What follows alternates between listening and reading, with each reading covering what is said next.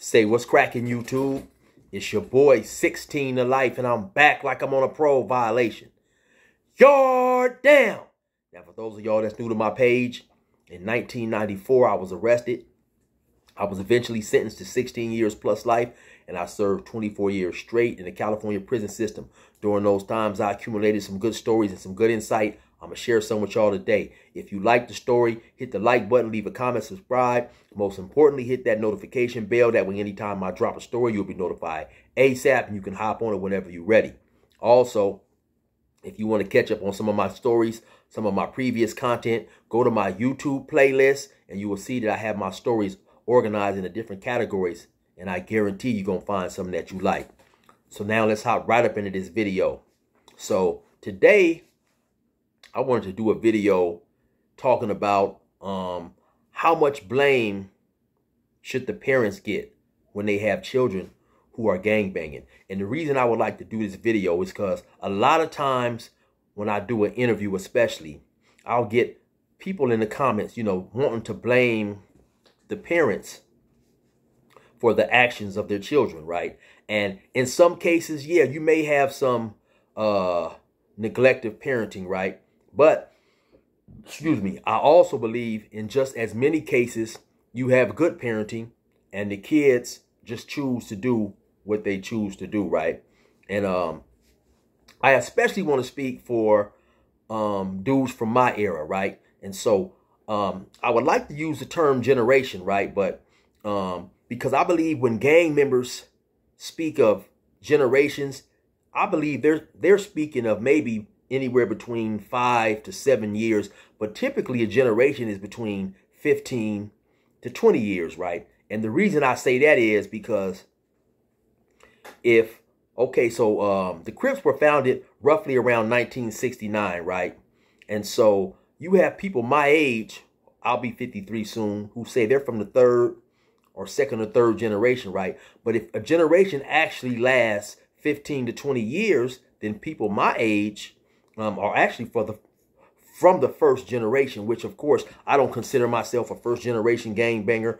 And if today, if Tookie was alive and Raymond Washington was alive, they'd roughly be around maybe 70, I believe 71, somewhere around there, right? And so those are the two dudes who are credited with starting the Crips, co-founding the Crips, right? And so I am from the first generation of my neighborhood, my area, which started when 86, 87, right?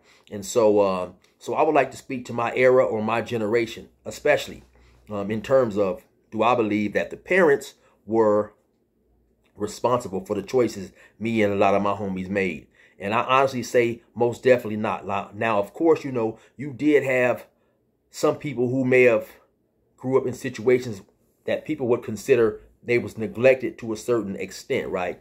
But I can remember as many individuals, not only in my era and dudes older than me, who came from two-parent homes. And if their father happened to not necessarily be still married to their mother, oftentimes he was in town, he was around, and he was still in their life, And then also back in my era, when I was born in 71, growing up, it was community first. So even if the fathers were not around, you still had males of the community, of that particular community, of people's communities, who would instill certain life lessons. And so, it was each one teach one. The saying goes, it takes a village to raise a child. And that's definitely how it was more back in my times. Like I say, I ran across a lot of notorious cold dudes who had street reputations in prison. They had street reputations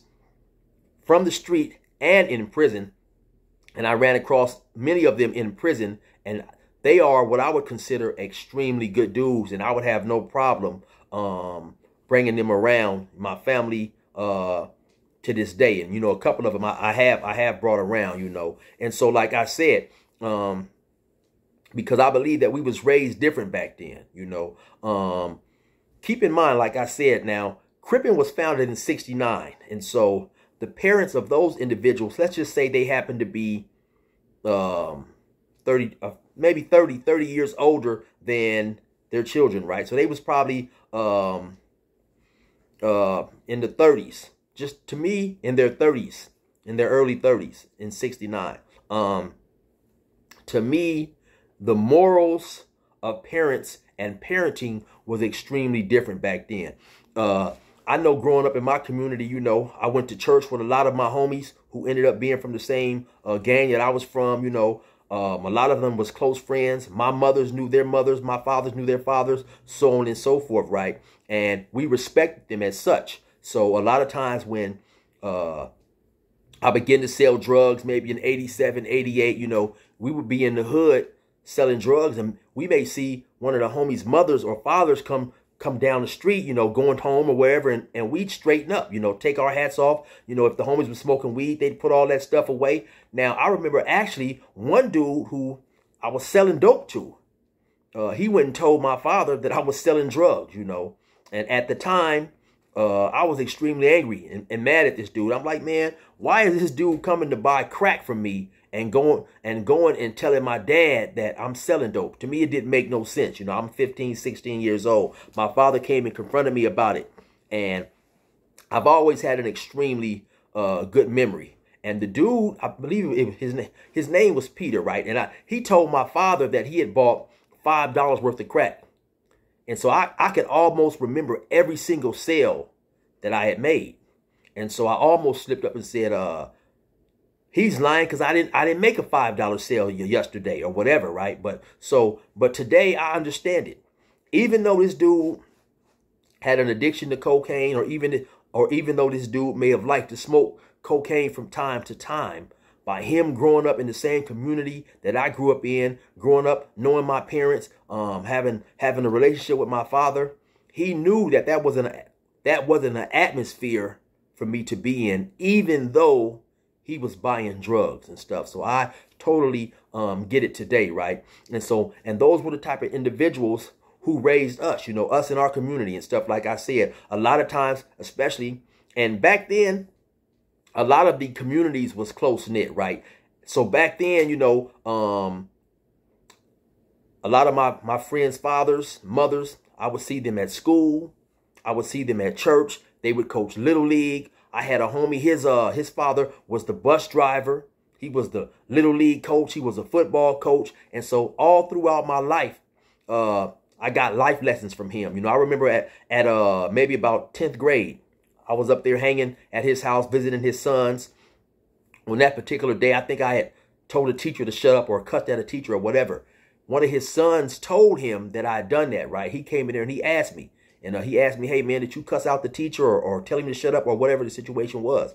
I told him, yes. He told me, okay, well, you know, get on up out of here, man. If you can't respect the teacher, you can't have no respect for me. You're not going to be up in here when you cussing the teachers out. And so I say that to say that that's an example of a lot of the parenting that we had back then, right? So I just get a little upset from time to time when a person is quick to hop into comments and automatically blame the parent for the actions of their children, you know, because I know that, like I said, when I was in front of my parents, you know, I done exactly what they expected me to do. You know, they had no idea I was doing the things that I was doing. And so, case in point, while I'm running around selling drugs at the age of 14, 15, my brother, who was a year older than me, he was riding around with the police as a police exploiter. He wanted to be an officer. And so sometimes kids just get out there and they make their own choices. And so if a person is quick to judge and blame the parent for the actions of a 14 or 15-year-old, I wonder why I never see anything like that in the comments, like when you have these police officers who break the law. And so when they're willing to, you know, shoot an individual or beat a dude who's handcuffed, why don't people blame the parents then? You know, because of course, if the parents can be blamed for the actions of a child, they definitely should be blamed for the actions of an adult, because it would seem like those actions of the adult were taught behavior that they still believe in. Is something that was instilled in them, right? And that's something that I just never see. And so I wonder why that is, you know. Now there were instances where I did have homies who, you know, their parents were sometimes addicted to drugs. They didn't always have ideal parenting. You know, I do remember one particular friend of mine who his parents were on drugs. And so pretty much he was heavily influenced by his two uncles who happened to be, you know, caught up in the gang life, selling drugs and stuff like that, you know, from a very, very young age, 2 or 3 years old. They was literally blowing weed smoke in his face, you know, having him take pictures with blue rags on his shoulder, stuff like that, you know. And so at the age of 5 or 6, he's at the neighborhood park running around, sometimes 7 or 8 o'clock at night. But once again, you know, even though many of us was gang members and selling drugs, we tried to look out for him as much as we could, even in our young state of maturity and our young age, because even though we may have been 16, 17, we knew that him being 7 or 8, it wasn't an ideal spot for him to hang out at the park, and we would try to send him home as much as possible or run him away from that park. But of course, unfortunately, we couldn't always be in his life 24/7, and he came to idolize the gang members that he saw. He came to idolize, you know, the gang members he believed his uncles were, and many of his uncle's friends who were gang members. Unfortunately for him, around the age of 18 or 19, he ended up being charged with a murder. And he has a life sentence to this day. Actually, I interviewed him, and the name of that interview, for anybody who's interested in seeing the interview, and I believe it's one of my better interviews. The name of that interview is Why I Stabbed the Captain. It's a part 1 and a part 2. So in certain situations, you know, sometimes the parents were to blame, but I don't necessarily believe that the parents were wholeheartedly to blame for some of the actions of dudes in our generation. Like I said, I told a story one time about a dude who was older than me, extremely well-known Crip, Dan Tanner from Long Beach Insane. He came up from a 2-parent home, you know, well-recognized Crip in the penitentiary system. I did a story titled "The Biggest Crip I Ever Saw." That's who I was talking about. And I relayed a story where we happened to be in the county jail, in his cell, just talking. There was a dude right outside of his cell the dude had came and asked Dan Tanner could he use the phone because it was Dan Tanner's phone time. Dan Tanner told him, go ahead, man. He said he needed to call his mom. So we in the cell talking, me and Dan Tanner. We hear the dude who asked to use the phone to call his mom. He's outside cussing and talking crazy. And so Dan Tanner said, hey, hold on, homie. He stepped up to him. He said, I thought you said you was going to call your mom. He said, I am. Dan Tanner said, you talking to your mom right now? He said, yeah, I'm on the phone with her right now. Dan Tanner hung the phone up on his face. Hung the phone up in his face, told him to get up off the phone and get up out of there. So I say all that to say that, you know, he was raised with respect. He was raised not only to respect his parents, but he was also raised that other people should respect their parents as well. And so I don't believe that, especially back in my generation, that, you know, parents necessarily raise their kids to go out there and commit crime. You know, there's always exceptions and stuff to the rule. But I believe actually today, you know, today parents are, it's more prevalent among parents today, period, to not necessarily teach their children to respect adults as a whole. You know, back in my days, regardless of all the gang bangings, the dudes selling drugs, it was rare to see people act out in school and act out in a disrespectful fashion the way that you see the kids do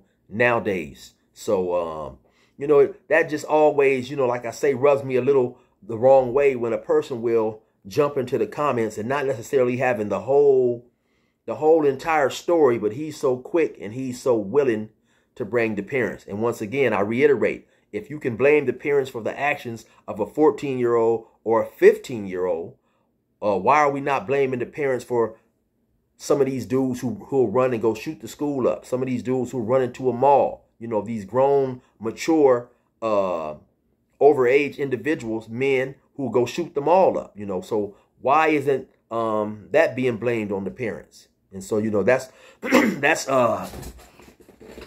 just something that I always trip on, you know. I remember, you know, like I said, and the reason why I brought up that you know, Crippen was founded around 69 is because if Crippen was founded in 69, the ideology of Crippen and being gangs and stuff, you know, being Crips and Bloods was founded in 69. Their parents probably had to be, like I said, in their 30s, and they had no idea of basically what Crippen and Blooding was. It was pretty much new to them. And so, like I said, by the time my hood formed, 86, 87, you know, my parents had no idea of basically what that was, you know. I remember drugs came out, you know, crack cocaine, and people were selling dope, and they would call it the rock house because the drugs looked like a rock. And so out there in Bannon, where I'm from, you have houses on certain streets that is literally made of rocks. And so I remember one time my father, who had read in the newspaper that a rock house had been raided on a certain street, he wanted to ride around there and see the results of the raid, right? So he drove his motorcycle around there. Hold on one sec. I don't know if my phone is recording this or not. He drove his motorcycle around there to the street that he had saw in the newspaper, which was a couple streets up and over from where we lived at, or where he stayed at the time. He came back and he said, you know, it ain't no rock houses on that street, because he was looking for a literal rock house, not knowing that when the newspaper was talking about rock houses, it was talking about crack cocaine. So I say all that to say once again that in my generation, you know, our parents was extremely naive to a lot of the things that we was out there doing.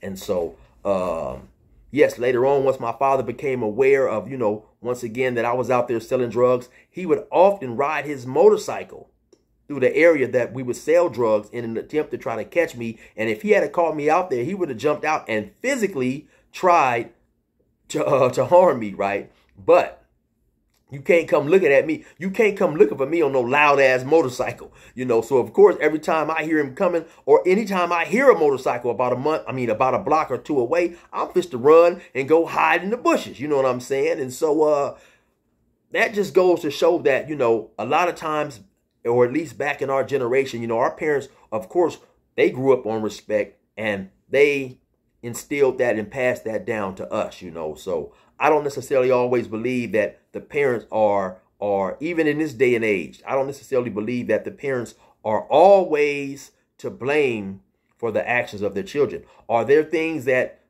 they possibly could do better? Yes, but I believe that is applicable to all parents, you know. There's always things, once parents look back in hindsight, there's always things that they possibly could have done better or would have done better had they been fully aware of the circumstances, right? So anyway, I just wanted to drop this video for y'all. I know I haven't been uploading in a couple of days. I had a problem with my microphone, but I figured all that out. Hopefully I got some good videos coming for y'all tomorrow and stuff. So you already know who it is, man. It's your boy 16 to Life. Resume normal program.